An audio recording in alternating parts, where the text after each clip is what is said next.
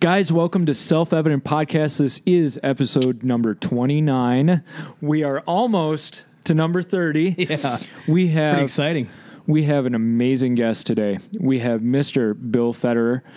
He has been a longtime friend of the ministry. He has definitely mentored Massey and me as well.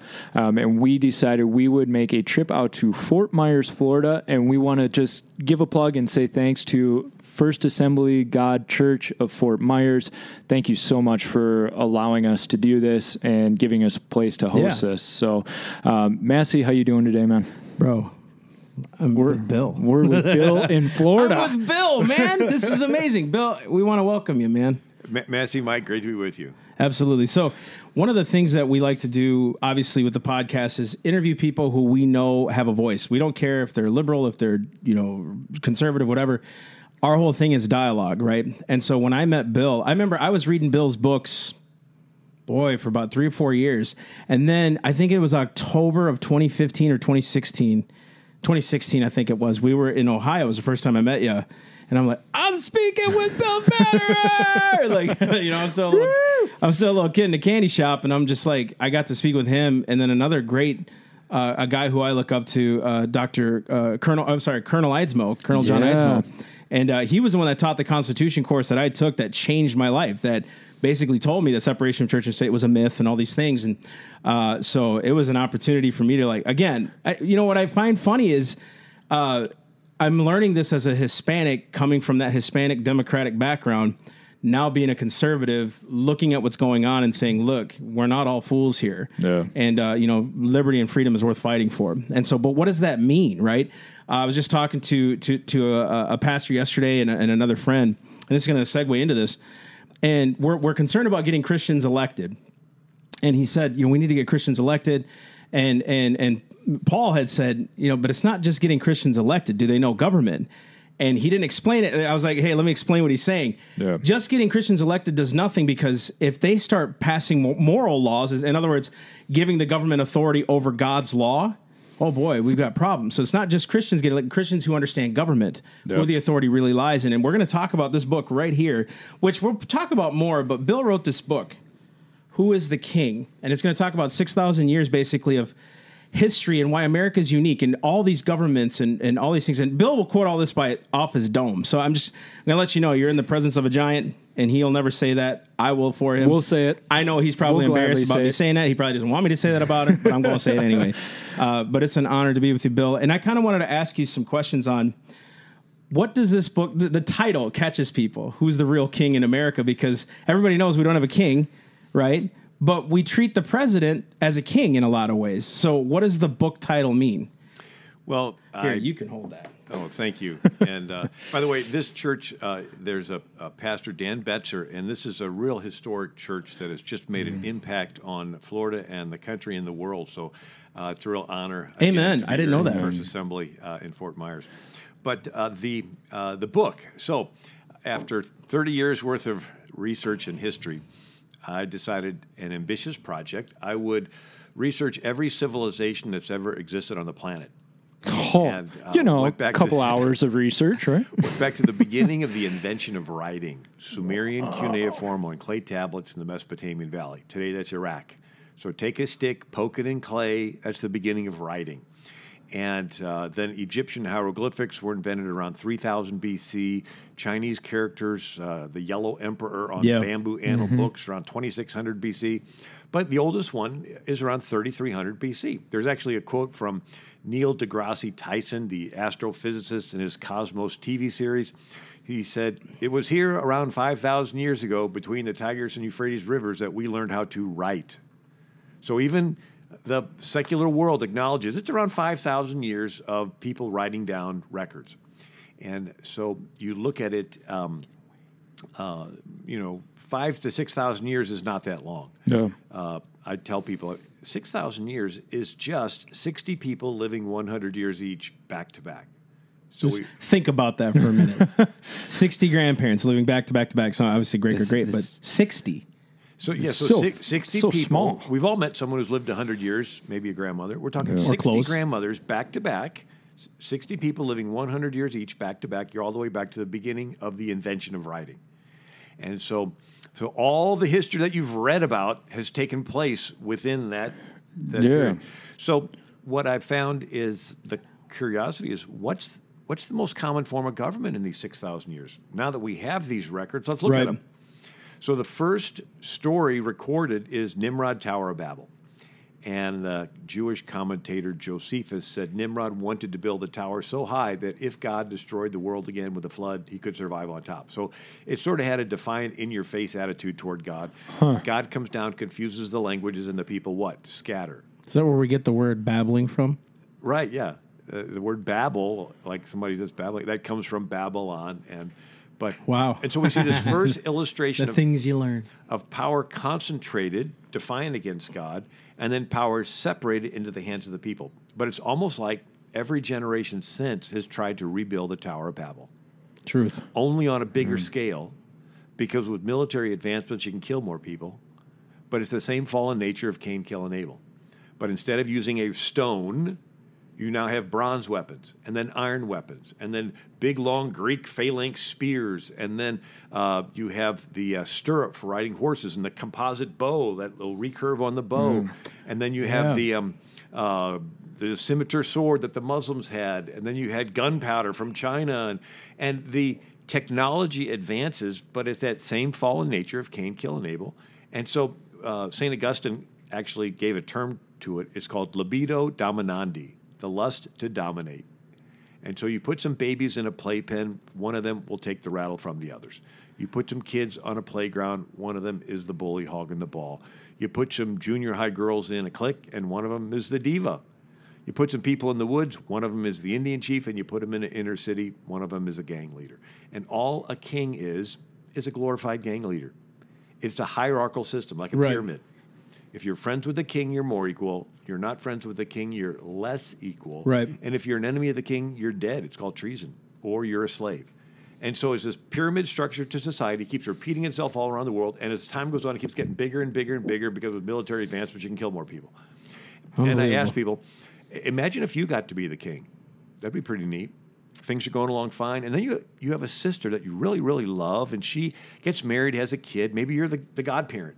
And this kid grows up, and now he's starting to hang around the wrong kids. And he's partying and drinking and driving. And one day he hits someone with the car and kills them. Now this teenager is facing manslaughter charges. And your sister comes begging to you. It says, you're not going to let my little Johnny get locked away half his life, are you? What are you going to say to your sister? Well, I'll let little Johnny off the hook this time, but don't let it happen again. Guess what? As soon as you say that, you are the corrupt dictator. Yeah, you perverted judgment. You just sent ripples through your kingdom that if you're family or friends with the king, you get special treatment. You're not family Kind or of friends. sounds familiar right now, actually, if you think about it. We always complain about that, right? Yeah. And if someone's wanting to point out your favoritism, you're going to be tempted to want to shut them up. And so we see this is nepotism. You want to give all your family and friends jobs, right? Yeah. You love it, and so this pyramid structure to society of favoritism keeps repeating itself. And in my book, I sort of walk you through. So the oldest story ever written in any language is the Epic of Gilgamesh, around 2500 BC. It was the king of Uruk, like Iraq, it was Uruk. And he had this new invention called a wall around the city.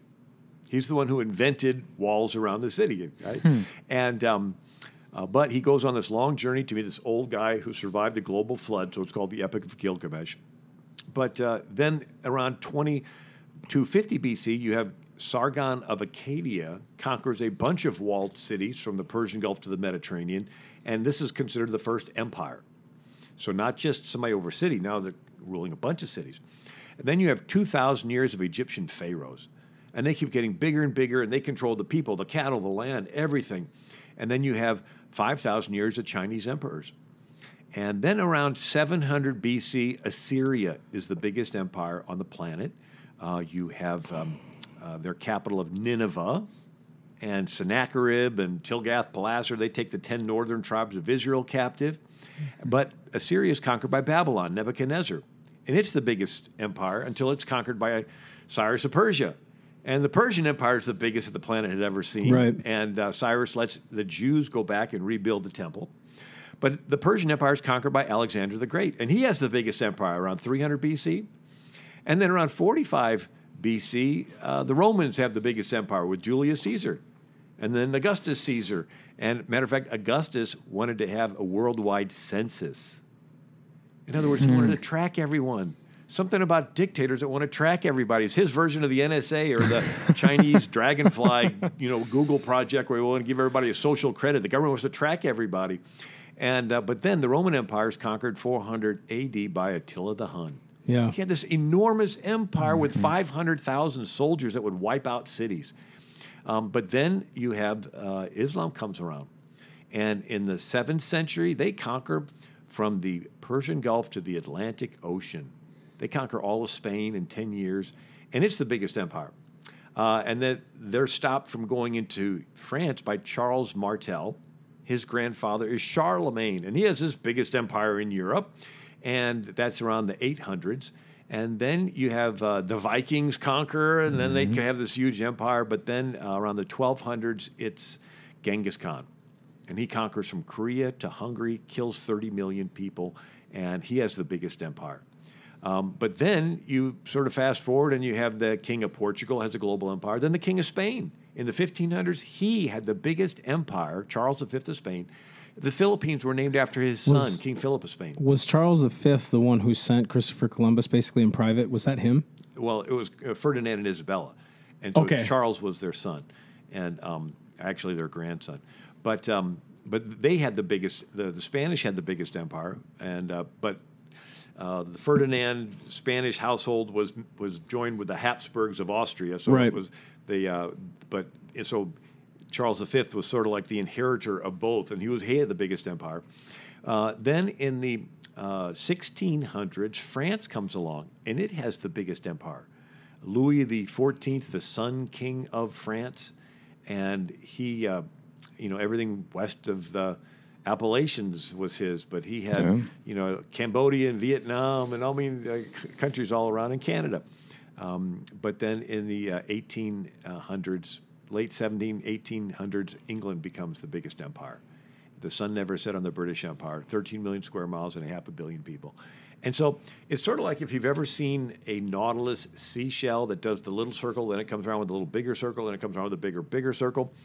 That circle is a rate of geometric expansion called phi, P-H-I, or the Fibonacci sequence, where the number plus the previous number equals the next number. That number plus the previous number equals the next number. And it's this gradual increasing, but then it not only increases bigger, it increases at a faster rate, getting bigger, right? And isn't that found throughout nature? Yeah, so you see it in tornadoes and hurricanes and even galaxies. And so it's a what do they call it? A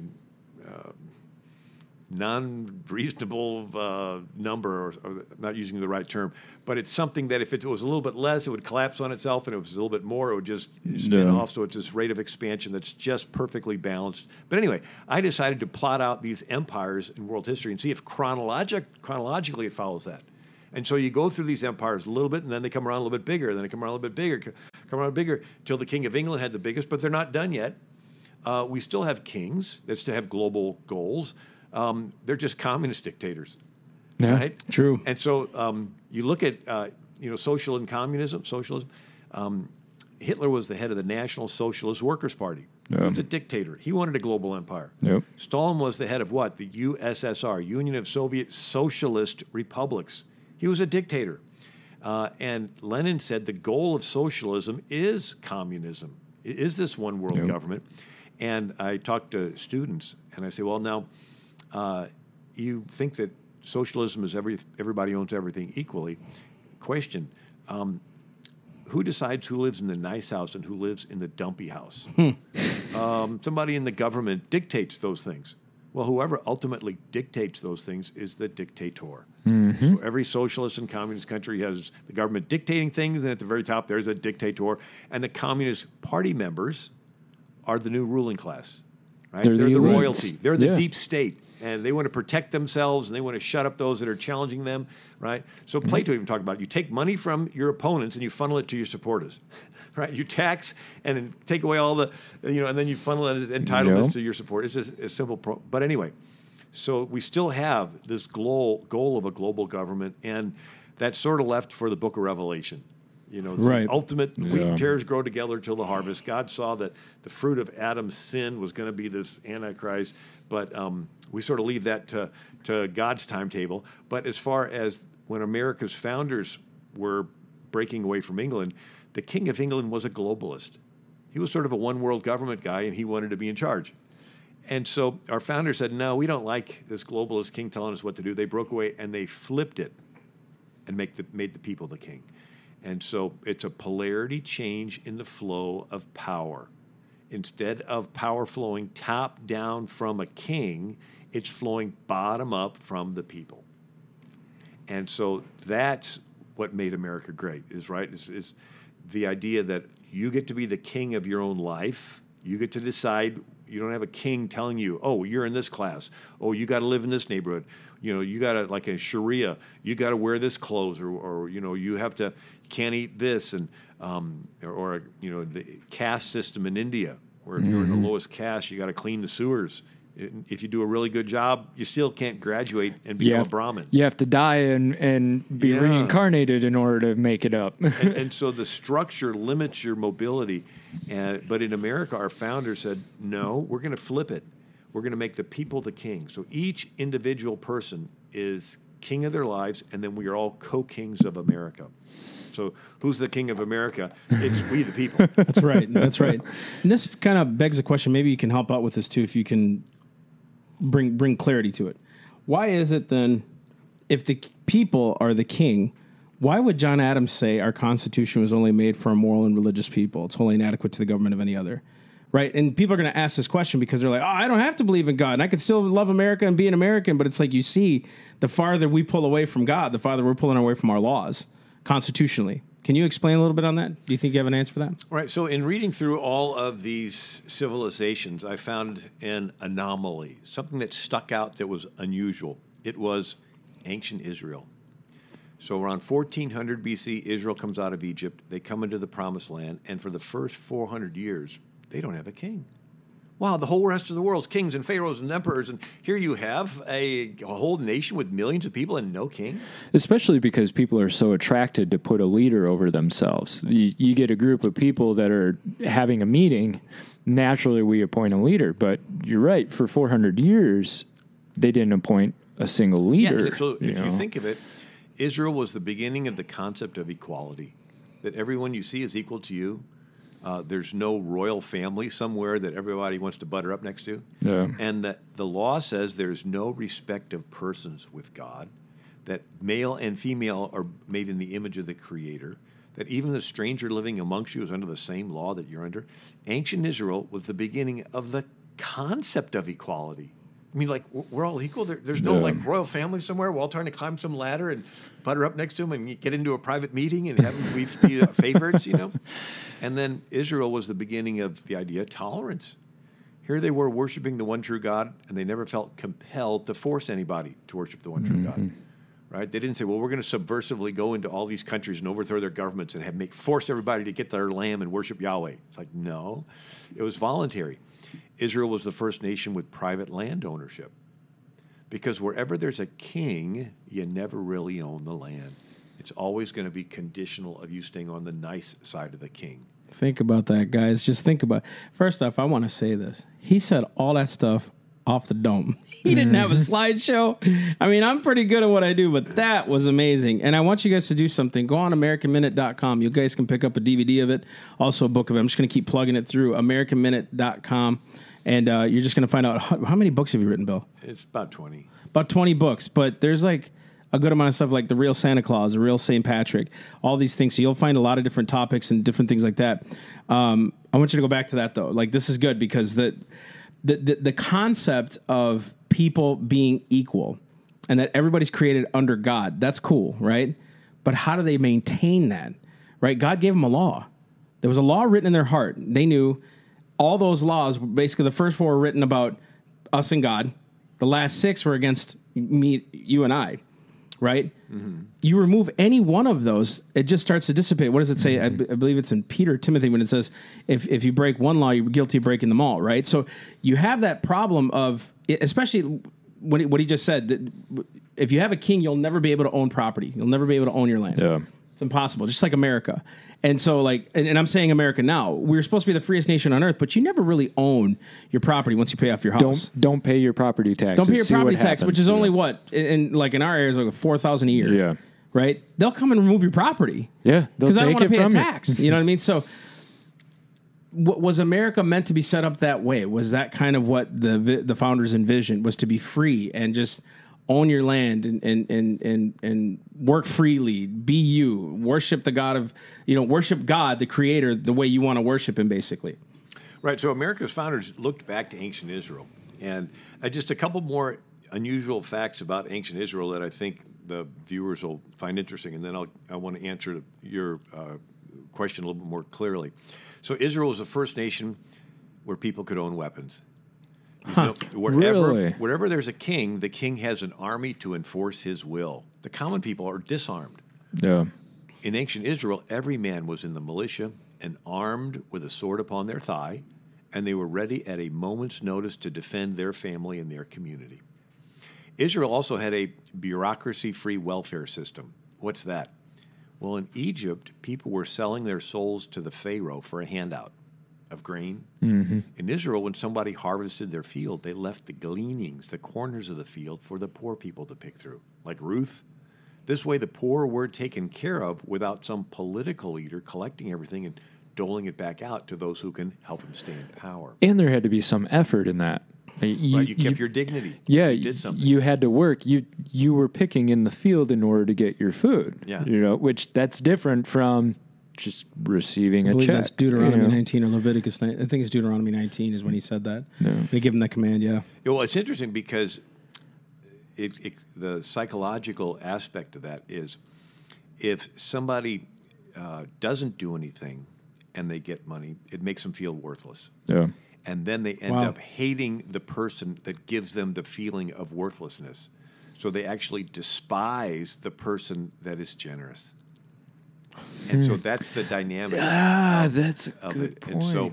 And so if they do something, they said like in the Appalachians, when the Depression happened, the government was wanting to give money to the poor people, but they wouldn't take a handout. And so they were starving. And so they figured out that if they had them exchange a cabbage, which is growing on the ground, then they would give them the money and the food, and they would take it because they gave something. Yeah, they did something for it. And then they didn't need the cabbages, so they dig a ditch in the backyard and just throw them all in there and let them run. But the people, they felt like they had to give something in order to get something because of that Judeo-Christian work ethic. But anyway, so here's ancient Israel. They are the first nation with no police. Everyone was taught the law. Everyone helped enforce the law. It was like everybody was deputized. We have a little of that today with the traffic laws. Somebody's weaving in and out of the lanes. You take it upon yourself to honk the horn. Yeah. Or maybe a mom watching a bunch of neighbors. It's even citizen's arrest, right? Like you can do a citizen's arrest. The sheriff had told us that a few years ago when we were in Minnesota. He said, you kind of have almost the same authority I do. You can arrest somebody who breaks the law and wait until we come. He goes, I just have a badge, basically. I'm deputized, right? But we are all deputized in a sense in America. So in ancient Israel, it was really clear that way. It's sort of like a mom watching a bunch of neighborhood kids. She has no problem correcting somebody else's kid. In Israel, everybody corrected everybody else. It was a self-policing system. Israel had no prisons. Everyone was taught the law. I mean, you look at ancient Israel, ancient Egypt. Joseph was in prison in ancient Egypt for about 3 years. But in Israel, when a crime was committed, you got the elders of the city together, and you had the trial immediately. And then, of course, there was a city of refuge you could run away to await the trial. So Israel was a citizen-dependent model. But you needed to have an educated populace. Because if the people are the king, they need to be educated. So Israel was the first nation where people could read. I found it fascinating. Really? In Sumeria, those cuneiform characters, there were about 1,500 different cuneiform characters, but it was only for kings and scribes. Writing was just it started as an accounting method for kings. So the first invention ever was the plow. Cain was a tiller of the soil. And then people started hitting each other with it. They turned into weapons. And then people would gravitate together for protection, and somebody knew how to fight a little better than the rest, and you would say, you be our king or our captain. No. And it's good. You survive. That's a good thing. But then this captain would have kids and grandkids who would claim to be an elite class, the deep state, the political boss. Yeah. And then before you know it, you got this king. And so kings wanted to claim to own everything in town, and they wanted to count it. So in China, they developed a way of counting with knots in ropes, and then an abacus with rods and beads that you would slide back and forth. Yeah. And then in Sumeria, it was tokens in dishes. And then they made markings in the tokens. Have you ever tallied where you draw the lines 1, 2, 3, 4, the line across for 5? That was the beginning of writing. It was like a tallying method to keep track of everything the king owned. And so Sumeria had 1,500 cuneiform characters, and the common people didn't know. And then in Egypt, they had 3,000 hieroglyphic characters. Again, only 1% of Egypt could read. Reading and writing was the scribes' secret knowledge. They kept the hieroglyphs complicated on purpose as job security. And then in China, they had 10,000 characters, but only for court records. When Moses comes down the mountain, he does not just have the law. He has the law in 22 characters. First character is Aleph, second letter Beth. Sound familiar? So Israel, it was so easy, 22 little characters, so easy to learn, kids could learn it. Israel was the first nation with a literate populace where everyone could read. Wow. And so then Israel got to choose their own leaders over their different tribes and towns. And, and Moses spake unto the children of Israel, how can I alone bear your burden? Take you wise men and understanding and known among your tribes, and I'll make them rulers over you. This was an election process within the tribe. Right? This person, he hates covetousness, and we said, Moses, this is the one we pick. And so you look at ancient Israel, it's this unique model. Yeah. And so if you can imagine power as a line with one side total government and the other side no government. Total government, you get a king, he rules through fear. You do what he says or he kills you. The other side is no government. That would be anarchy. No government unless each person is taught the law. It was like everybody downloads a behavioral app on their iPhone. Instead of a GPS telling you where to turn, tells you how to act. Be nice to that person. Don't steal that. Right? And then the Levites are the computer geeks that help you to download the app. All right, press this button, memorize this verse, right? Yeah. And so what Israel was doing was counter human nature. It's like each kid is born with this selfishness. And they would, if you ever imagine every computer you buy is preloaded with a virus, you immediately take it over to the Geek Squad desk and clean this virus off. Every kid is born preloaded with the virus of selfishness, and the Israelites would take him to the Levite and say, "Recode this kid." But the question is, why would you follow? What would cause you to follow an internal moral? To deny yourself yielding to a temptation? What would cause you to be able to say, "No, I'm not going to yield to that"? Ancient Israel introduce the key ingredient. There is a God who's watching everyone. He wants you to be fair, and he's going to hold you accountable in the future. So there wasn't real indication of consequence from higher authority before Israel came in? No, before it was fear of God. I mean, fear of the Pharaoh. Fear of the king, fear of the sultan. So more fear of humans as opposed to divine authority. The Egyptian gods, there wasn't a sense of sin against those gods. It was more of a they were capricious gods. Yeah, and you'd constantly be offending them, and you didn't know what you did to offend them, and so you would give sacrifices, and it was all the superstition. But it wasn't the law. Cause and effect. Okay, there wasn't a consistency. You never had a personal relationship with Ra, the sun god, or something like that. It was always distant fear. In Israel, each person had this individual relationship with God. They were taught God's law, and even if nobody was around and they had the opportunity to steal, and they know they could get away with it, and then they would think, God is watching me. He wants me to be fair. He's going to hold me accountable. Maybe I should hesitate stealing. And so that creates something in your head called a conscience. Yeah, integrity too, yeah. And so you take the power of the king, you separate it into the hands of the people. It's chaos unless the people have been taught the law, but what motivates them to follow the law is this God of the Bible. Now, to your question, it only works with the God of the Bible. An Islamic Allah God says there's an infidel woman there. Nobody's around. You can rape her. It's okay. You can lie to this infidel, steal from that infidel. Right? The other cultures, like in the Hindu, oh, that's a Dalit, it's an untouchable in the lowest caste. You can treat them like trash. And this other, and so they didn't have the concept that everyone's equal. And that God wants to treat each person because there's no respecter of persons. And so Israel's system worked for 400 years until the priests stopped teaching it. And there's three stories. One is Eli, the high priest. His own sons are sleeping with women in the very tent of meeting. Here's the tent with the Ark of the Covenant in it, and they're sleeping with women. He's not teaching the law to his own kids. Another story, a Levite with a silver graven image in the house of a guy named Micah, and the tribe of Dan comes along and steals the graven image and tells his priest, come along with us. You can be a priest to our whole tribe. And he goes along with him, and you're scratching your head thinking, what's this Levite doing with the silver graven image? Isn't that like one of the commandments? You're not supposed to have graven images. It shows that the Levites weren't following the law, much less teaching it. And then the last terrible story is a Levite with a concubine. The law says the Levite is to marry a virgin of his own tribe. Here he is, he's with a woman he's not even married to. And they're traveling, they're at a house surrounded by sodomites. Something about that behavior that appears at the very last stages of a people ruling themselves. This casting off of internal restraints. And they bang on the door, the poor girl gets raped and dies, and by the time you're grossed out, you read this line, every man did that which was right in their own eyes. Why? Because the priests had stopped teaching them what was right in the Lord's eyes. They lost the fear of God. They forgot the law. All they had left was their selfish human passions. And it's like taking a bobber off a fishing line. The lead weight hits the bottom of the lake. They begin to rob and steal and kill and all the sexual immorality. It turns into chaos. And then finally the people go to Samuel the prophet. And they say, this self-government system's not working anymore. We want to be like all the other countries. We want a king. And Samuel cries, and the Lord tells him, they did not reject you. They rejected me. Yeah.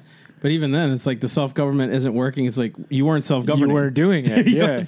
It's kind of that cry today of people when like a tragedy happens. I'm kind of just equating it. We were down in Parkland. I lived like an hour from the Parkland shooting that happened last year, I believe it was. And a friend of mine called me. He's a new Christian, and he had said, Massey, you gotta answer this, man. I hope you have an answer for this. If God is so good, like y'all claim, like why does he allow these things to happen? I was like, it's funny. We put God on the chopping block per se. We put him as the judge, but we never question why he gave a law. You know what I mean? We always put him as the reasons of doing bad, but we don't ever author him as the reasons of being good. And I said, so if you say that God allowed it, right, then what did God say to prevent it?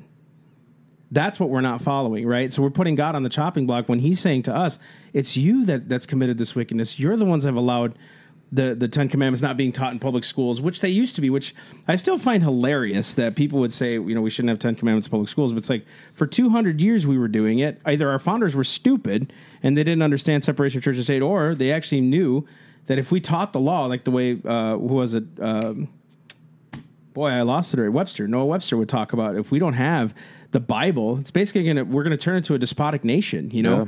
And it wasn't just him that said that. It was John Jay. It was Benjamin Rush. It was all these guys. And there was something about the law of God that it was just like they knew without internal restraints, this government's going to be basically what Daniel Webster said. There will be anarchy throughout the world. You use that quote, I think, in the book as well. Yeah. So you're bringing out some really good points.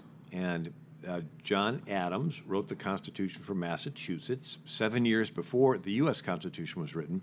And he realized that if we're breaking away from the King of England, we need to have a literate populace. He actually put into the Massachusetts Constitution that the state would lay a tax on everybody to support Protestant teachers of piety, morality, and religion. Wow. So he says if we're not going to have a king ruling through fear, we have to have the people be educated and moral. And so we need to have the state paying to educate and have morality. Otherwise, it's going to turn to chaos.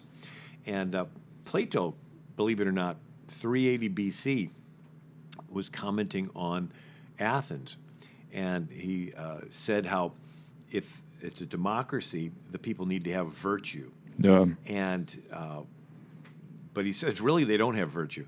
Because if you give people the choice of giving up their life or giving up their virtue, they'll always give up their virtue to save their life. They really don't have it. So it's just a matter of time before they're, people say, well, I know somebody, and and they're a good moral person, but they don't believe in God. It's like, Right. yeah, give them the choice of keeping their good moral stuff or saving their life. Yep. And they'll let go of their good moral stuff to save their life. Plato says the only way to prove that you really believe this good moral stuff, virtue, is if you chose to die rather than giving up your virtue. And he said, if anyone ever did that, that was born that truly had virtue, the world would be so convicted that they would crucify him. This is 380 BC, Plato's Republic, chapter 8 and 9. He said, if anyone that really had virtue was born on the earth, the world would crucify him. Isn't that 380 years before Jesus? Anyway. That's That's crazy. So Plato understood that if you take the power of the king, separate it into the hands of the people need to rule themselves. Ancient Greece didn't have God. Yeah. They just had being virtuous for virtuous' sake. And he said, this satellite's going to crash back down. Gravity's going to pull it down. In Israel's case, they had a big magnet in the sky called God, who's watching you, wants you to be fair, going to hold you accountable. And so Israel's experiment lasted a little bit longer, but even then, that satellite eventually crashed. And but America's founders looked back to that as a model of us having self-rule. We're breaking away from the most powerful king on the planet, ruling from top down. We're going to be ruling ourselves from the bottom up. We need to teach the people the law, and we need to have this country under God. And so that's the model that our founders had. And that something that you caught me with is Greece was very much a logic, philosophical, reason-based society. So you can logic yourself out of virtue if you take long enough time, right? You can walk yourself out of virtue into why this would be good to sustain myself. Saul did it all the time. Yeah, exactly. Made this reasoning as to why, it's okay now. Whereas Israel, you had written foundational texts. You had written foundational principles to go by. So you have these things that you have to look back and weigh yourself against instead of using just pure logic and philosophy. So I think that points to why Israel was able to last a little bit longer under their own rule, their own system, was because they had these foundational texts. Now to tie that into America, we're getting rid of the foundational texts. Not only just getting rid of the Ten Commandments out of the churches, but we're now saying, well, the Constitution is whatever we want to make it. It's a living, breathing document. And I think that's a really bad warning sign that we're losing the foundation, the foundation upon which to build. We're destroying that and then going with our logic and reason, which gets swayed by the winds of culture and society.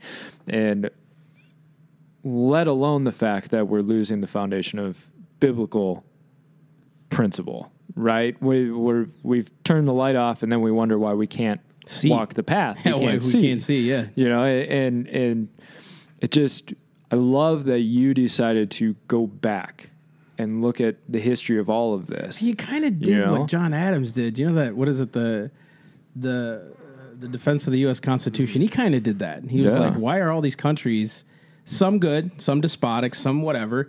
And he said basically because they were all democracies. Whether it was, they never believed in, they never talked socialism, Marxism, Leninism, isms, communism. It was all democracies to them. And every time he would say there's a democracy, they'd kill themselves, basically waste itself and commit suicide, right?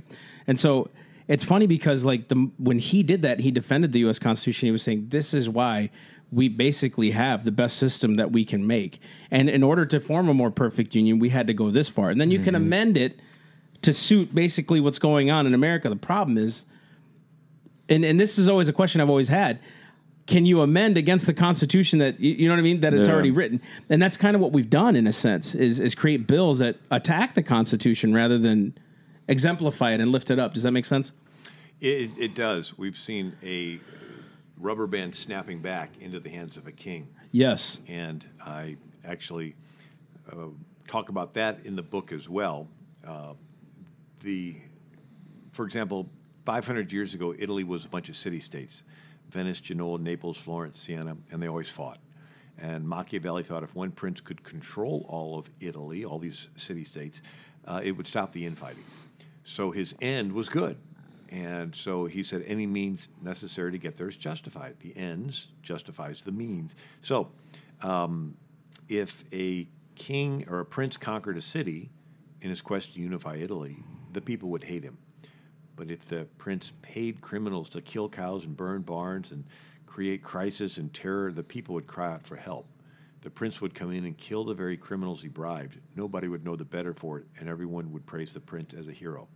So it's good marketing. Jeez. You create the need and fill You it. hearing this? You go around the back of the this? house. Go around the back of the house, set it on fire. Then you go around the front of the house and sell them a fire extinguisher. And they'll pay anything for it and even thank you for being there. So it's called Machiavellianism, where you create or capitalize on a crisis to consolidate control.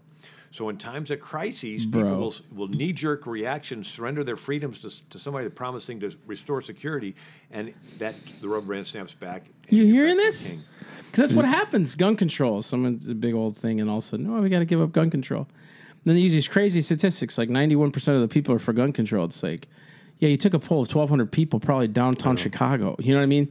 That's kind of what happens now. It's like whenever a crisis happens, there's the big government ready to we're going to bring order and restore it. We just have to give up your liberty. No big deal. And so that Machiavelli's idea influenced someone in Germany in the early 1800s named Hegel, Hegel. Mm-hmm. And Hegel basically turned it into a triangle. A thesis on one corner, an antithesis or antithesis on the opposite corner, and then on top it's a synthesis. Sounds complicated, but it's not.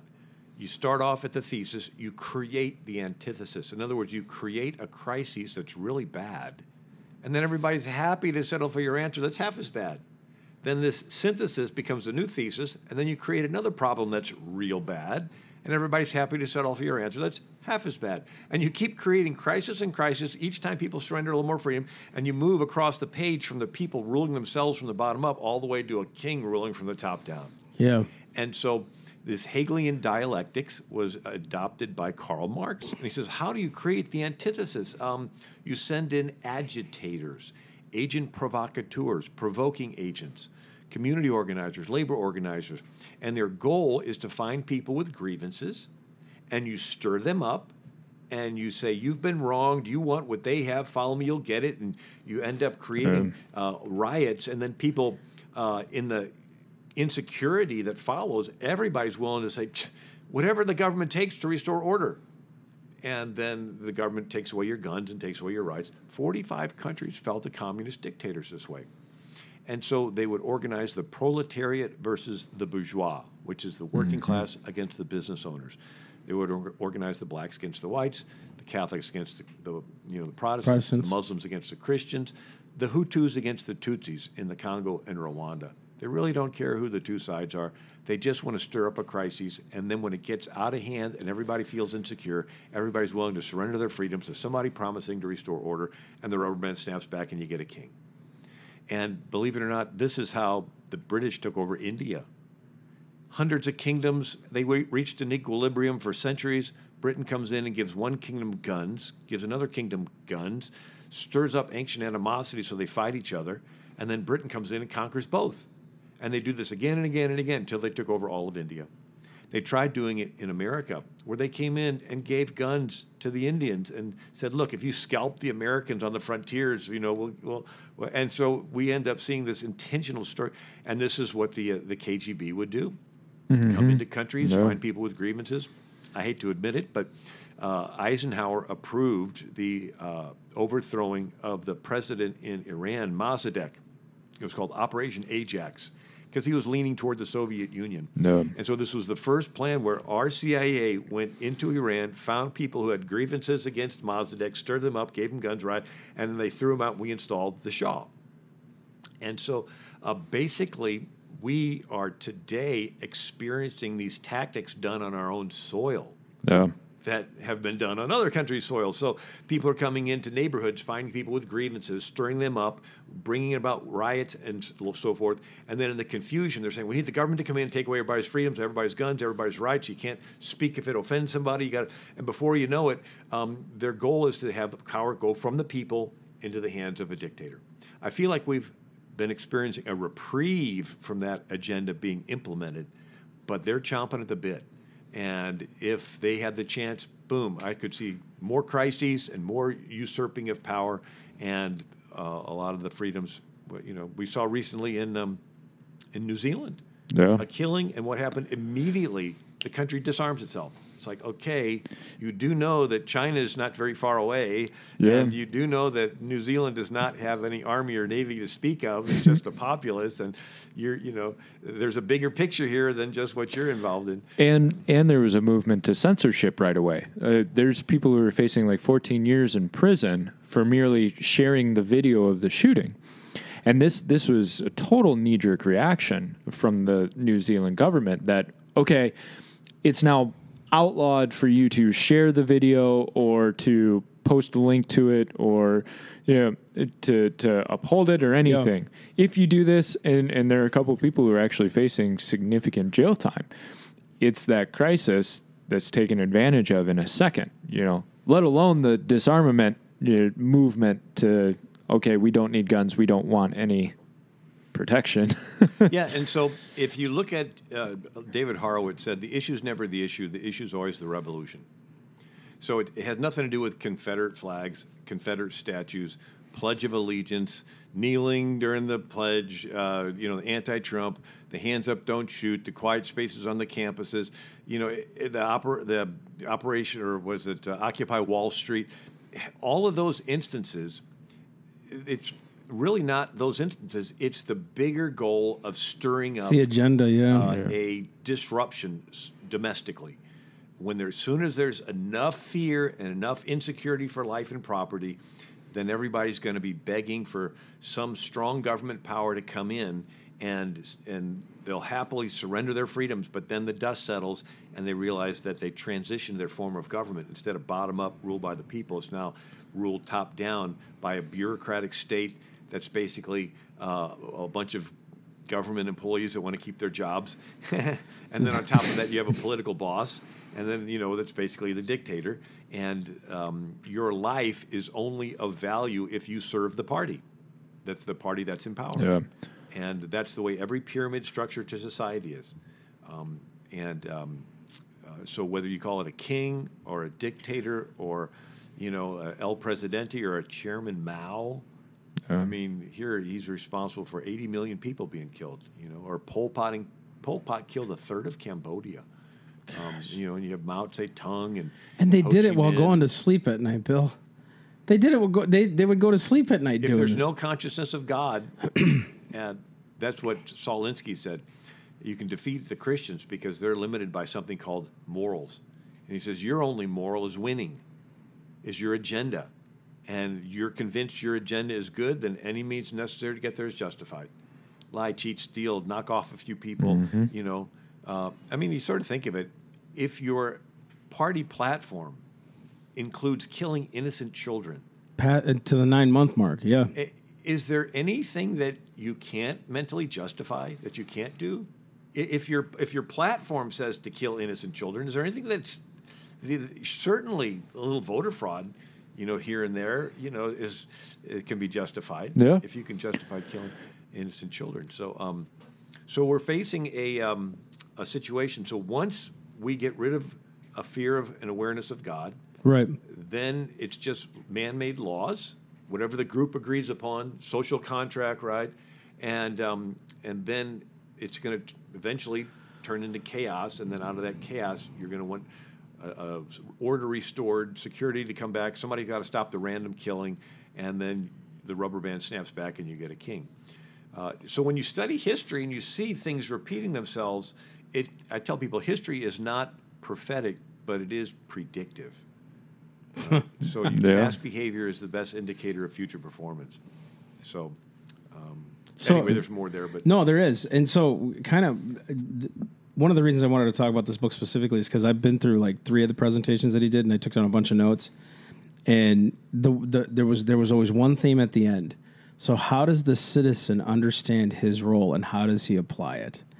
Right. So I got convicted earlier this year. That's why I started getting involved more locally in Florida, in the city and the county, was because I just felt God telling me you can't preach nationally what you're not willing to practice locally.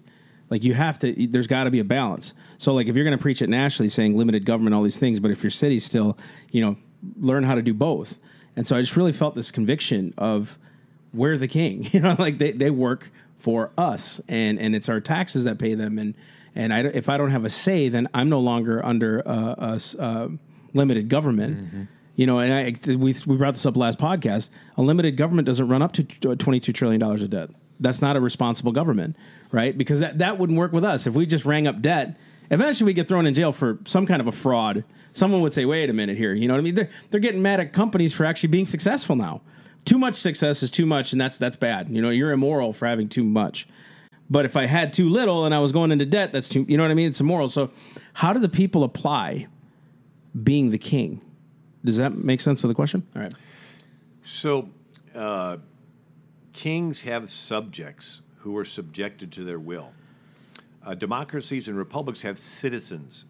The word citizen is Greek. It means co-king, co-regent, co-ruler, co-sovereign. So we're all citizens of America. We're all co-kings of America.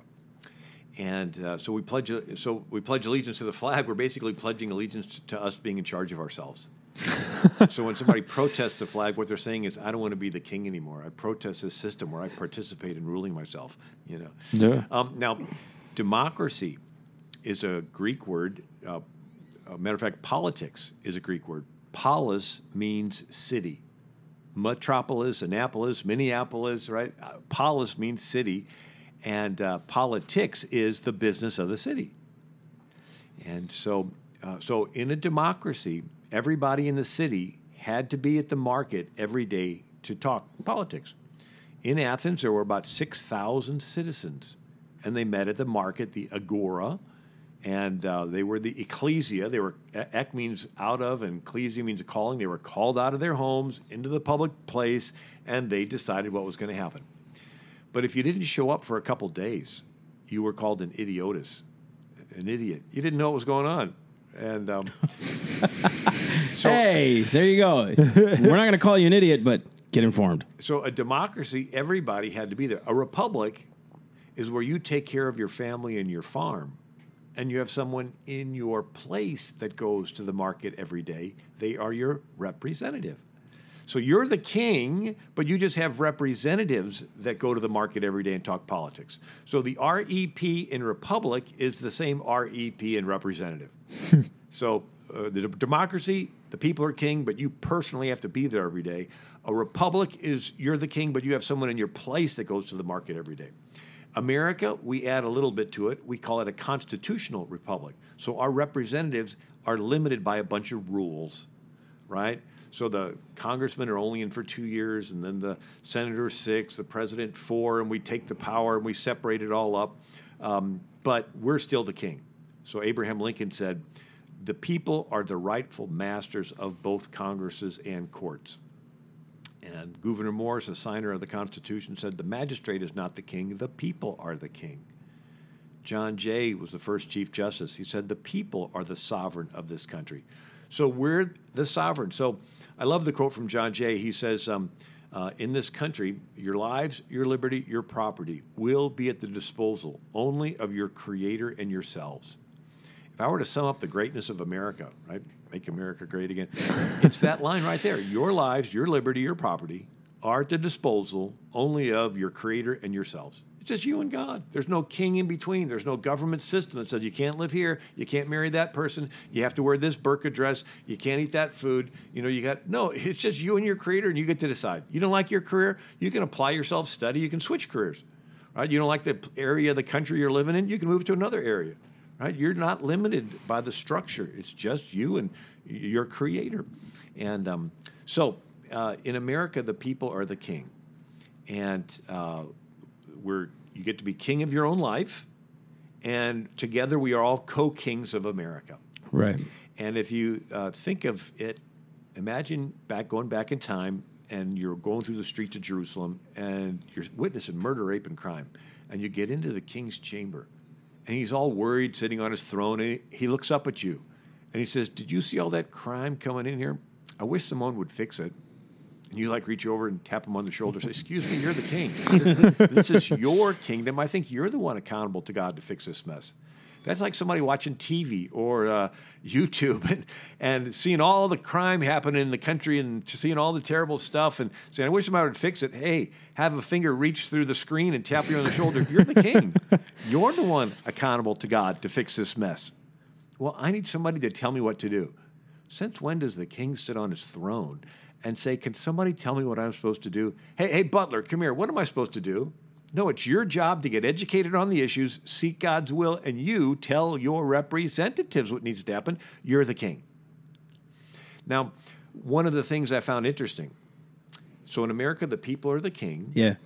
Pew Forum, P-E-W, they do surveys. They said that 70% of Americans are Christian. Now, this is 2014. I've been keeping track of the number for 30 years. Back 30 years ago, it was 96% of the country identified as Christian. Then it went down to 90, then it went down to 85, then it went down to 80, it's down to 70, and the surveys show it's still going down. That is not a good thing. But as of 2014, 70% of the country identified itself as Christian. 70%, that's a majority. They could turn any election any way they wanted. And since they identify as Christians, that means they go to church, at least every now and then, which makes the pastors counselors to the king. Now, I'm looking at pictures. There's this old photo. That's good. There's a painting of a Roman Emperor Theodosius. He lived 379 A.D. He's a Christian. So we got 313 A.D. Constantine stops the persecution of Christians. The Roman Empire becomes Christian. So now we're up to 379. There's a Christian Roman Emperor, Theodosius. He's going to church in Milan, Italy, and the pastor is St. Ambrose. Could you imagine being St. Ambrose and having the Roman emperor sitting in your church on Sunday? Well, guess what? That's exactly what we have in America.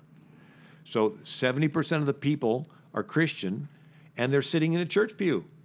And the pastor has the king sitting in the church pew. And you have two kinds of pastors. One tells the king to go to sleep, shirk your responsibility, don't get involved, be negligent, just let whatever happens, happens. And another one says, wake up. Now, I love the movie The Lord of the Rings. And the one scene in there captures this concept. There's a King Theoden, and he has a spell cast on him. He's got gray hair, gray eyes, got cataracts. He's decrepit and in his throne. And he has two counselors in this scene. One is this greasy guy named Wormtongue. And he's whispering in the king's ear, saying, stay asleep. Don't get involved. Yeah, your kingdom's being overrun, but just wait a little longer, and it's all going to be over. And there's another counselor to the king named Gandalf, and he like casts the devil out of the king. And like right before your eyes, the king starts to come to. And he looks around the room, and his hair goes from gray to brown, and it gets short, and his eyes go from cloudy to clear. And he looks around, and he says, dark have been my dreams of late. It's like, yeah, you've been out of it with the spell cast on you. And they said, maybe you'll remember your strength if you take your sword. And he wakes up. And so there's two counselors. One tells the king in the pew, go to sleep. Don't care about what happens. Just remove yourself and be a negligent. Right? Another one, pastor throws ice water on his congregation. Says, wake up. You don't just have the right to vote in America. You will be held accountable to God for what happens in America. If they're killing little babies, God's going to hold you accountable. Amen. If they're teaching stuff to little kids that Jesus wouldn't teach to little kids. Jesus says, if you cause one of these little ones that believes in me to stumble, better than a millstone be put around your neck, then they're teaching little kids. So we're the king. We're allowing them to implement this agenda, saying, well, if there is a God, he's so messed up, he's put in men and women's bodies, and you have to have operations to fix it. And I'm made in the image of this messed up God. And if that behavior is not a sin, arguably there are no sins. And their tactic is to guilt-trip Christians into being more Christian than Christ. Think what? Oh, if you're really Christian, you'll tolerate this agenda being taught to kids. Question, would Jesus teach that to little kids?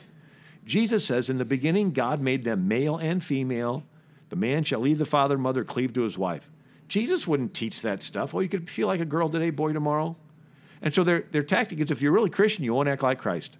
It's a tactic of love is acceptance. Love is promotion, right? That, and, God isn't the author of confusion. That's Yeah. what's been happening is, if we just let them, we'll be at peace through confusion. That's kind of what's been happening I would say, boy, since I've been alive, I didn't wake up. I find it, I get this question a lot. Like, why do you put so much effort into this? And you never stop. I get it a lot, and it's like something happened when I woke up. And there's a scripture, I believe it's in Ecclesiastes, where it said, with much knowledge cometh much sorrow.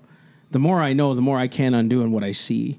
It's like if I see babies being aborted, why ain't I out there at these Planned Parenthoods rescuing these women from the enemy? Why aren't we out evangelizing on the streets, rescuing these souls from the enemy? Why aren't we, every 2 hours a kid in this country commits suicide? Why aren't we going out and doing this, being in the schools that we pay for, reaching out to these students? Why aren't we going to the colleges and where literally the rubber meets the road, literally where they're telling kids you can't be Christian, they'll fail you if you do a Christian paper? How can I rest? How can I stop? How can I not do? I'm not saying I do it out of works. I'm saying that there's always this constant, there has to be a push in you that it's a spiritual thing. Like, why would I waste my life for this? Because God ordained us to do this.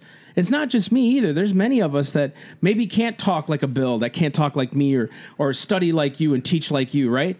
But we can all do something. And that's the king. Like, what can we do to influence our sphere around us? Which is what kings do. They influence spheres. They're influential, right? Because we want to go to that king and say, man, like, I'm under that kingdom. That's cool, man. I like that.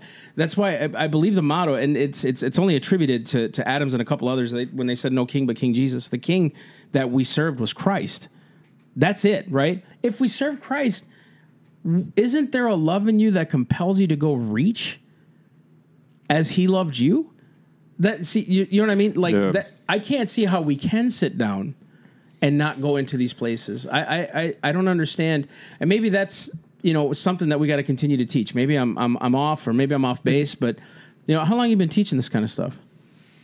Well, my first book came off the press in 1994. So it's been a while.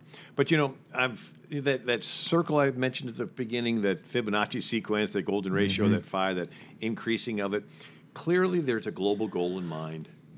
And ultimately, that same sin of Cain, Adam and Eve and Cain killing Abel is going to magnify to the Antichrist. Yep.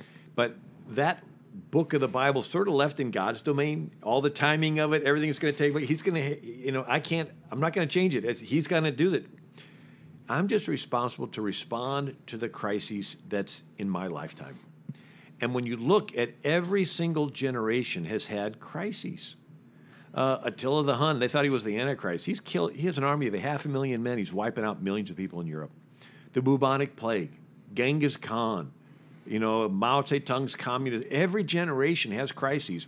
And the crises is an opportunity for people to respond.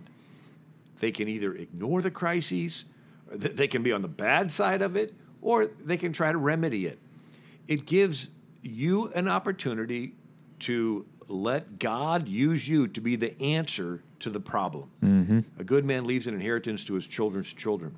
And so it's sort of like the wicked seed, the tear of Adam and Eve sinning and Cain killing Abel that turns into the Nimrod Tower of Babel, ultimately the Antichrist. The righteous seed eventually is going to. So Jesus says the wheat and tares grow together to the harvest. But we're just responsible to respond to the crises that's in our generation. That's right. And so I heard somebody say there's 3 groups of people: those that make things happen, those that watch things happen, and those that wonder what happened. That's true. And so our job is to be on the front lines and make things happen and be a force for righteousness. And whatever happens in that last chapter, we're not going to do, but we're just responsible to respond within our lifetime. And anyway. You do. Go ahead. I was going to say, I know I've said this before, we're the salt of the earth, right? True. So we have the strength and authority to do it. Hold off decay, or at least slow the decay down, right? And salt is a preservative. We're here to preserve. And one of the things that I just wanted to put in is you guys were talking a lot about the effort put forward or the belief that you can. And I think something that we need to get back as a nation is the responsibility to the community. We're a very passive society more and more. We're very passive in how our how we interact with our government, how we interact with those around us. It's very much now more and more, what can the government do to take care of me or take care of him or take care of her? I'll give the government money, they'll take care of that person so I don't have to worry about it. The idea of a citizen, like you were saying, was a role. It was a responsibility. And if you weren't there for a couple of days, you were considered an idiot because you were out of the loop on it. Well, you need to be in the loop because you need to have a responsibility to your community to make sure things are still going properly. And I think one of our jobs that we all take very seriously on the front lines is getting people to understand you still have responsibility to your community. Now step up. You know? 5 different groups God gives commands to. He gives commands to individuals, and then to families, and then to employer and employees, and then to church, and then to government. The commands to the individual include care for the poor, turn the other cheek, walk the extra mile, love your enemies, be charitable. There's no command for the family to be charitable. The command to the family is, husbands, love your wives, kids, submit to your parents, right?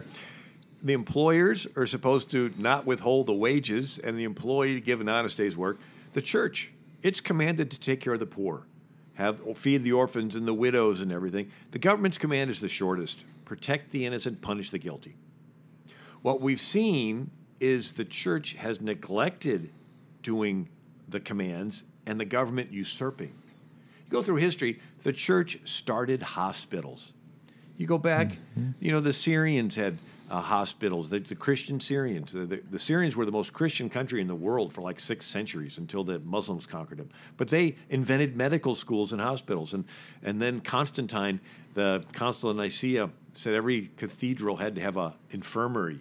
And that was the beginning of hospitals. And then there was the bubonic plague, and nobody wanted to bury the dead bodies. The Election Brothers, Catholics, in the 1300s, they gave Christian burials, but then people didn't die right away, so they'd take care of them, sort of hospice, but then they would recover, and then they would be generous and give back to the Election Brothers, and then it started the Hotel Dieu. The word hotel means traveler and of God, and so they would have these nuns, the Sisters of Charity, of St. Vincent and everything, and they would start these hospitals all across Europe. There were orders of nuns that would follow behind the armies, taking care of the dying and the wounded. And then in America, you had I think 9 out of the 10 largest hospital corporations were started out of churches, and most of them out of the Catholic Church. The university system was started out of the Catholic Church in the Middle Ages. The church, Protestant and Catholic, took care of the poor, the orphans, the widows, the shut-ins, the wounded veterans after the Civil War. The church did all of the social programs. When an immigrant came to America, they were taken care of by their family and by the church. There was no government welfare. The government didn't do those things. The government's job is to protect the innocent, punish the guilty. And so what we have done, because we haven't taught these 5 things, we say, let's get a Christian government. And the Christian says, we got to take care of the poor. Let's vote for more taxes. No, let's cut the taxes and say, go to your church. Yeah. When the early church started, the people sold their property and they brought the money to the feet of the apostles. They didn't bring it to the feet of Pilate. Hey, Pilate, I sold my farm. Here's some more money for the Roman Empire to sort of pass around. No, they took it to the feet. If you want to give, you give to your church and say, please use this money to help the poor. You don't have the government take care of the poor. It is not the government's job to do health care and welfare and all these social programs. It's the church's job. Take the burdens off of the church and let them go back to doing it. And so, but it starts really subtly. So the church has a benevolence ministry. It helps take care of the poor. But it's a little bit of a hassle, and so maybe a bunch of churches say, you know what, let's just pool our resources, and we'll have a little kitchen set up in the city, and so if somebody comes, we'll just all send them there. No. We'll talk, we won't keep it divisive. We'll just make it sort of general Christian stuff. And then it gets a little bit bigger, and it's like, we want, other people in the community to participate, so we won't even mention God. It'll just be a place to hand out fruit. And then the government comes along under the previous president and says, you know what, we're going to cut the church out of the loop, everybody just tell your poor to go there, and we'll sign them up to be voters for our particular party while they're getting the free handouts. And so that usurps it gradually, and the church, gave up on it. Willfully, yeah. So it surrendered its responsibility, and the government usurped it. The problem is any program that's run by the government, it's run by people who want to keep their jobs. And they're going to be tempted to use their position to cause their job to be secure and grow. And they're going to be tempted to want to use their position to shut up anybody that's threatening their job. And that's called the deep state. That's called this collective group of individuals that want the government to grow bigger because they see it as job security, and they do not want people that want to cut the size of government. And so they'll be tempted to want to use their position, especially if they're in the intelligence community, use their position to help leak stuff on the opponents that are threatening. And so I was talking when I ran for Congress with somebody who worked for Amtrak. And they talked really how much they disliked the president that was in at the time. And at the end of them saying all this negative stuff about the president, he said, "It's too bad I'm going to have to vote for him." I go, "What? You just got done saying that?" He goes, "Yeah, but the Republicans, if they get in, they want to cut all spending, and they're my union paper says that they want to cut Amtrak's money, and so I'm going to lose my job, and so I don't want to, but I'm going to have to vote Democrat." It's like you multiply that. That's the deep state. That's people saying, I really don't like it, but I got to vote it because I want to keep my job. But then it gets a little bit more. I talked to somebody that worked at the post office. Again, I ran for Congress 3 times.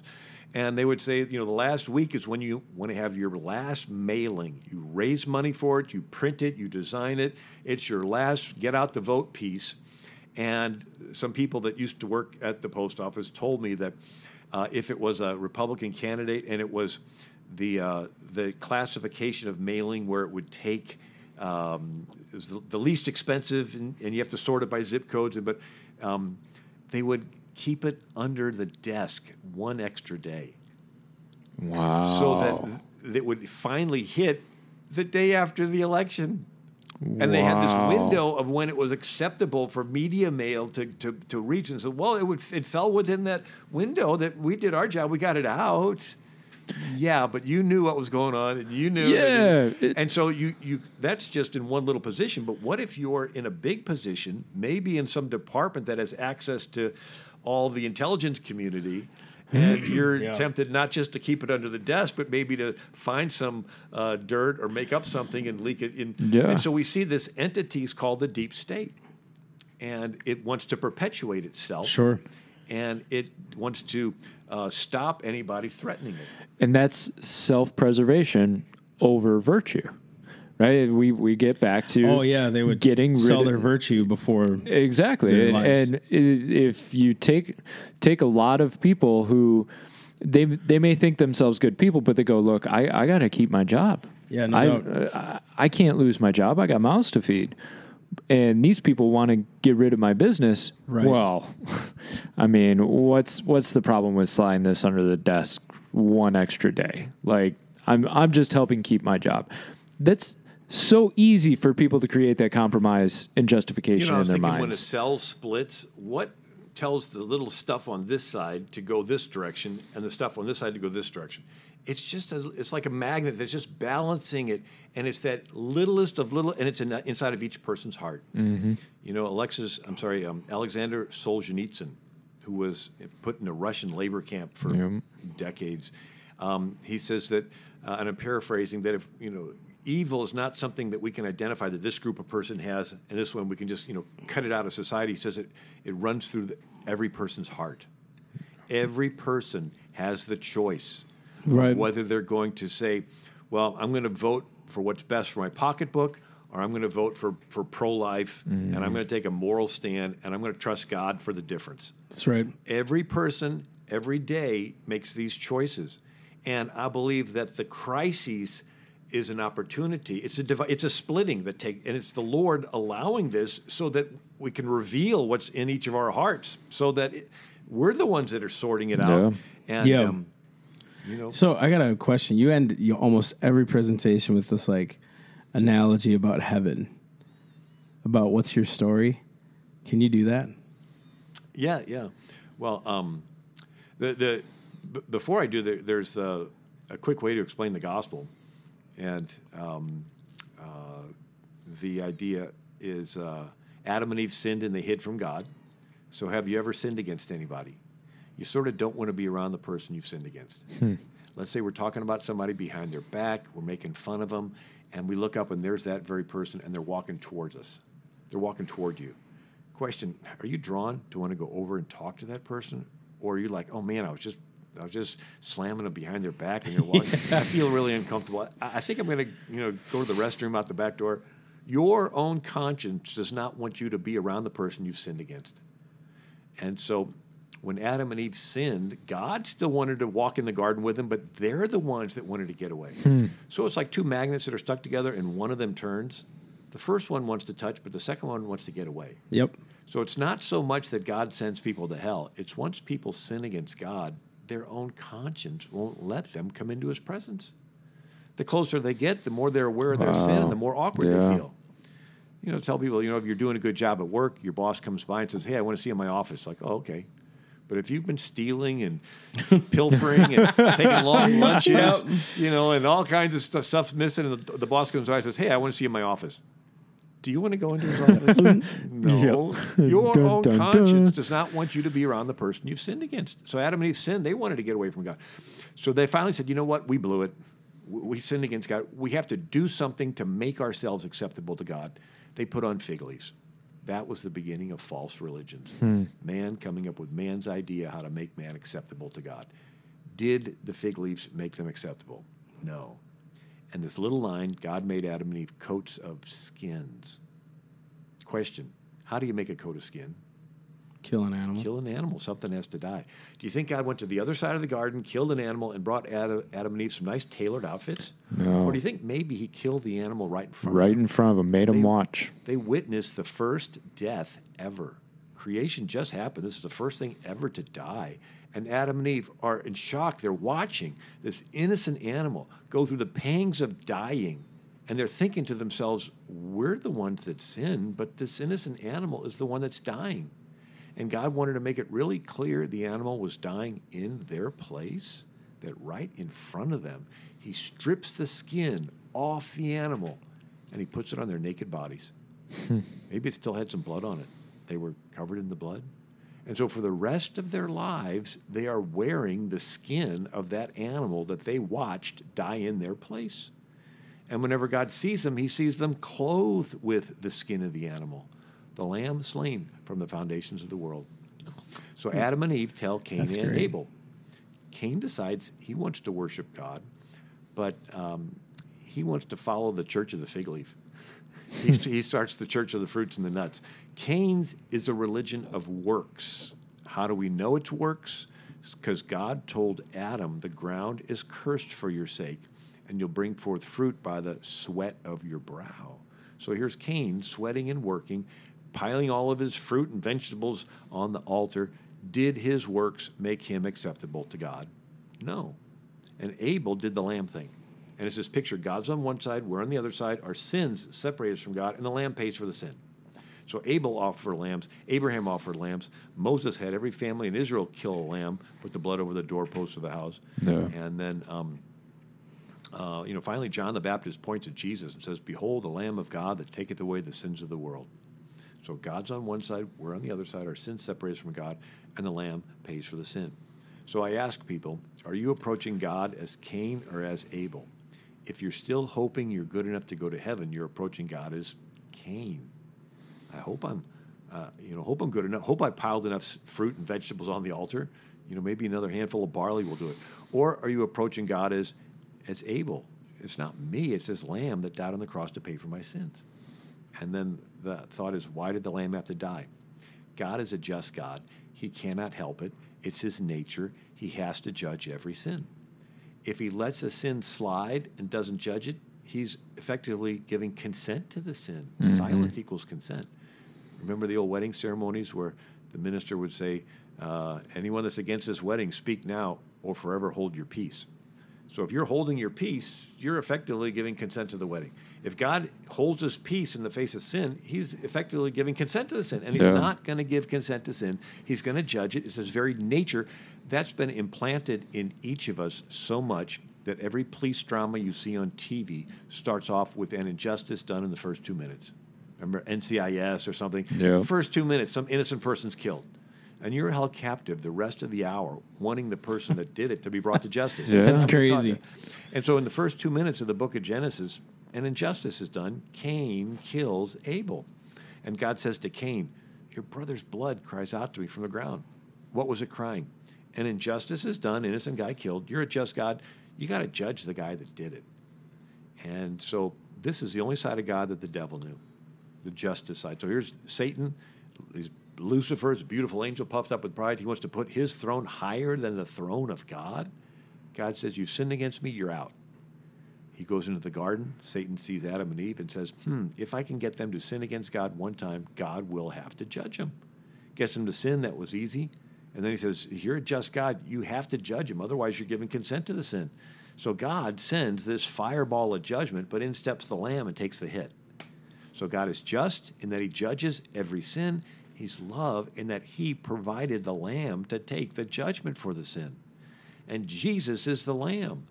Jesus, out of love for the Father and out of love for you and me, became the Lamb. And so, winding it up, but the book of Revelation, it's God that's pouring out the vials of judgment. Yeah. And so the angels cry out, righteous and true are your judgments, O Lord. And the smoke of their torment rises forever and ever. And so why is that? Once and for all, for the rest of eternity, God has to judge every sin. So you can't get 10,000 years into eternity and say, God, there were these sins back then and you never judged them. Were you giving consent to them? No. He makes it clear. He judges every sin. Yeah. And in that sense, Jesus had the book of Revelation judgment poured out on his head. He took the judgment for every sin that everybody would ever do upon himself on the cross. That's why he was sweating drops of blood. The Bible says a day with the Lord is as 1,000 years, and 1,000 years as a day. He experienced that day of judgment as if it was 1,000 years. Wow. And if you think of it as a scale, an eternal being who is innocent, suffering for a finite period of time, is equal to all the finite beings who are guilty, suffering for an eternal period of time. Wow. So a finite being, an infinite being, right, an eternal being who's innocent, suffering for a finite period of time, is equal to all the finite beings who are guilty, suffering for an eternal period of time. Jesus literally suffered the equivalent of eternal damnation in all of our places. So that's why we approach God through the Lamb. He's a just God. He has to judge every sin we've ever done, but we approach him through the Lamb, and like the high priest would sprinkle the blood of the Lamb on the mercy seat. The blood changed it from a judgment seat into a mercy seat. And so we approach God through the blood, saying it's all been paid, right? And so anyway, that's the gospel story. But what you had mentioned, so someday you're going to be dead, but you're going to be in heaven because you believe that Jesus died on the cross to pay for all your sins. And when we've been there, bright shining as the sun, with no less days to sing his praise than when we just begun, if you imagine you've been in heaven 10,000 years and you get a chance to meet Moses, it says in my Father's house are many mansions, maybe Moses will invite you over to his place. I don't know what it's like up there, but I bet Moses will have a pretty nice place. He might even have one of those big fireplaces where the logs don't burn out. That's right. Burning bush in the wilderness, he saw it burn out, but the logs in the fireplace didn't burn up. I heard someone say, in heaven, you'll probably be able to travel as fast as you think, and I'll probably show up late. And my wife will say, where were you? I'll say, I was thinking about something else. But if you can imagine being there, here in Moses' living room, and big table and all the people around it, and after the small talk's over, you say, Moses, tell us the story again. What was it like? I read the book. I even saw the movie. But here you are in person. And he'll stand up and he'll say, well, I was 80 years old, and Pharaoh, the most powerful military leader in the world, was charging in at us. We were totally unarmed. And I just trusted in the Lord. I took my staff and I said, God, use me to deliver your people. And the waves came in and swallowed up Pharaoh's chariots. And we look around the table and see David. Say, David, tell us your story. He'll stand up, the room will get quiet, and he'll say, I was just a teenager, and this thug Goliath was mocking our God, and these grown-ups were too chicken to do anything. I said, enough of them. I don't know everything, but I'm going to use my little sling and hit him in the head and chopped his head off. And then we're going to see Gideon and Samson and Deborah, all the great saints of old around the table. Finally, everyone's going to look at you. Say, you tell us your story. What did you do when it was your turn to be on earth? What were they saying about God in your country, or the Ten Commandments, or the baby that the Lord knew in the mother's womb, or marriage that God himself instituted in Genesis? What did you do when the whole world was against you, right? When they were coming after you and saying bad, lying about you, what did you do? You know, I'd hate for any of us to be up there and say, gee, can you call on somebody else for a minute? Let me think about this, you know, or maybe Jesus to walk in the room and a big screen to be there, and him showing all kinds of great things happening, and people coming to the Lord, miracles, and him saying, this is what I had planned for you to do, but you just didn't have enough faith and courage. And you look back at your life and see that big mountain of fear and intimidation that held you back from doing all those things, and you look back, it was just a little teeny anthill. You go, I let that little thing hold me back from doing all this stuff? And you can't go back to earth and do anything else for him because you're already in heaven, because you believe that Jesus died on the cross to pay for all your sins. But guess what? We're still on this earth. We still have breath in our lungs and feet that trod the soil. You still can do those things that you'll be known for forever. So this is an exciting time. And out of the 6,000 years of history that we talked about, the good Lord decided for you to be alive right now. You could have been alive during the bubonic plague, or Attila the Hun, or Genghis Khan, or you know, any Atahualpa in Incan Peru. You could have been alive any of those times, but he chose for you to be alive right now. And the Lord believes that you have what it takes to do great things. It's sort of like a basketball coach going to the bench and saying, okay, it's time for you to get in the game. And you're like, but coach, they're playing really tough out there. Look, somebody just got knocked down. Go, yeah, it's your turn, get in the game. But coach, look, they're like bumping into each other. And yeah, you're 7 feet tall, they're 4 feet tall. Now get in the game. Greater is he that's in you than he that's in the world. This is your time. It's all in times of crises, people turn to Christ, but it's also times that great leaders rise up. And so we never would have heard of Washington had it not been for the crisis with King George. He just would have been a Virginia farmer. We never would have heard of Abraham Lincoln had it not been for the crisis of slavery. He just would have been an Illinois attorney, right? It's in times of crises that you get the opportunity to step out in faith and say, I don't know everything, but Lord, use me any way you can, and he'll give you the ideas, he'll give you the strength, and you'll be the one to do the great things. Amen. So anyway. Well, shit. Nancy and Mike, thank you for this is where I want to go with it. So how can they reach you? I gotta say this because I'm gonna do this again in the beginning, but go ahead. What do we got to do to get a hold of this stuff, man? AmericanMinute.com is my website, AmericanMinute.com. I send out a free daily history email called American Minute, so something that happened on each state in history. And just appreciate you having me here. No, we're so thankful that you were able to sit down with us. So, dude, like, you know, the irony is again, he does this without a presentation. Yeah. I do all my stuff with a presentation because I can't keep all the thoughts together. You know what I mean? But we just want to say that, man, we've been praying for you. We support. I sell his stuff at my tables when I go. You know what I mean? Because there's just so. He's asked me before, like, why don't you write a book? I'm like, because you wrote 40 of them, so like I don't need to write anymore. Like, what's the point? You already got the good stuff. You've got the best one inside of you. That no, man. So guys, look, most of the books he has too are in DVD form as well, and they complement. They go very well together, and they're very professionally done. You've had them done in some really good studios, and you know everything he does is top notch, and it's really, really solid information. You're not going to find any quirks or qualms. Matter of fact, you have a quotations book too, a big thick one I love on that American book. quotations, and he's gone through it and revised it, and you know what was said, what wasn't, and I mean he did this before the internet era, so he was in libraries researching page by page, piece by piece, a lot of this information. So this isn't just a joke. This is where you want knowledge. What is it? My people are destroyed because they lack knowledge, not because they lack power. And get yourself some knowledge so you can go out there and win the war. So God bless you, Bill, man. We love having you. We're so honored that you're here, man. It's pretty dope. Thank you, Massey and Mike, and you guys are absolutely tremendous. Amen. Thank you, guys. We'll see. What you want to end it out? Sure. All right, guys. We will see you next week. Thank you so much. We love you guys.